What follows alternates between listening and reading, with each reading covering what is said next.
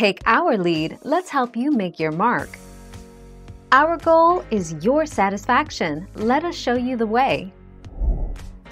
Actor Vin Diesel committed and then some to his look for Monday night's Hollywood premiere of Avengers: Infinity War, which unites characters across the Marvel Cinematic Universe.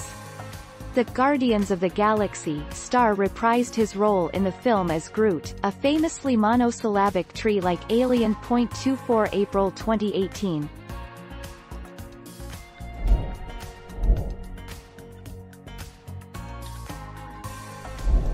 Let's help you make your mark.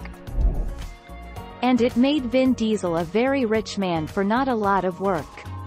It has been reported that Vin Diesel, who is best known for his Fast and Furious film series, was paid $54 million for Guardians of the Galaxy Volume 2, in which he takes on the role as Baby Groot after the events of Volume 1.31 August 2020.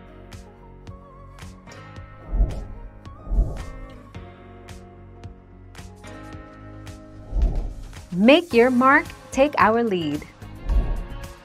Gunn told Entertainment Weekly that he did very little in post-production to change Diesel's Baby Groot voice. Diesel, who has said he gets a secret script with the meaning behind all of his lines, had to hit his upper registers to voice the character. 2 May 2017. Thank you for watching. Please subscribe and hit the bell notification.